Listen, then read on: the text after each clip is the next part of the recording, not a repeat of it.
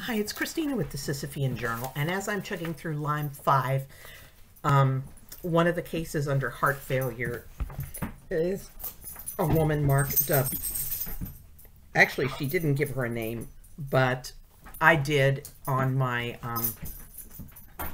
Cemetery of Choice website. I called her Gloria, and her death was covered in some depth in the 1976 CDC Abortion Surveillance Summary. And if you follow the link below to Gloria's story, I link to both the CDC Abortion Surveillance Summary and to an image I made of the pages where they discuss Gloria's death, so you don't have to go looking for it. So she was a 35-year-old woman with 6 living children and a history of 2 miscarriages. Now, in 1976, she went to her doctor due to nausea and abdominal pain. Her last period had been 2 weeks earlier. Her doctor diagnosed her with either gastritis or a peptic ulcer and gave her antacids, and he also ordered x-rays, which showed no abnormalities. Well, 2 months later, Gloria was still feeling ill, so she returned to the doctor with symptoms of lethargy and morning sickness. And the doctor told her she was about 10 weeks pregnant. And as the CDC Abortion Surveillance Summary put it, Gloria was counseled on the potential risk of her previous x-ray exposure to the fetus, and she elected to terminate her pregnancy. And if we look at how women get counseled after prenatal testing, I get the fact that the counseling was pretty intensively aimed toward, you've screwed up your baby, lady, you need to get rid of it. So Gloria was referred to a doctor for her abortion, but for some reason there was a 4-week delay before she went to his office. And he examined her, determined she was about 14 weeks pregnant, and the abortion was scheduled for 10 days later. By then, he estimated that she was 15 weeks pregnant. And this doctor used his routine approach to second trimester abortions, which was to inject prostaglandin into the amniotic fluid while the woman was in his office, and then later admit her into the hospital to go into labor and expel the baby. And it's the violence of the labor induced by prostaglandin that was typically sufficient to kill the fragile unborn child. In fact, the contractions were so strong that sometimes they caused the woman's uterus to tear open, sometimes they caused her cervix to rip off, and sometimes they decapitated the fetus. These contractions were so strong.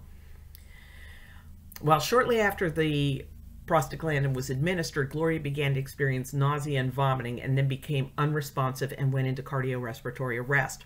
The doctor started CPR and had her transferred to the emergency room. On arrival, Gloria was comatose without any detectable pulse or blood pressure.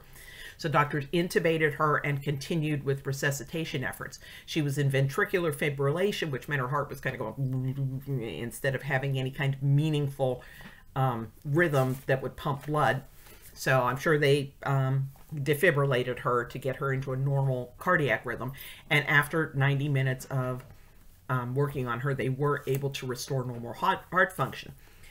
The next day, Gloria expelled the dead fetus. She was provided with intensive care and eventually transferred from the intensive care unit to a general hospital.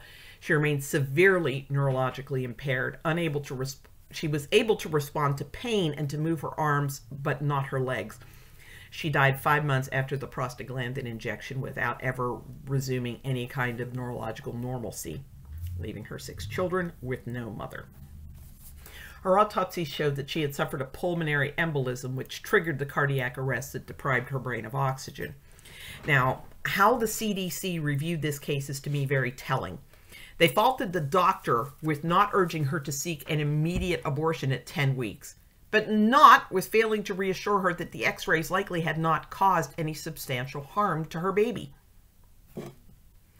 Then they faulted the abortionist for not doing an immediate dilation and evacuation abortion, where you reach in with forceps and take the baby apart, instead delaying 10 more days before doing the prostaglandin abortion.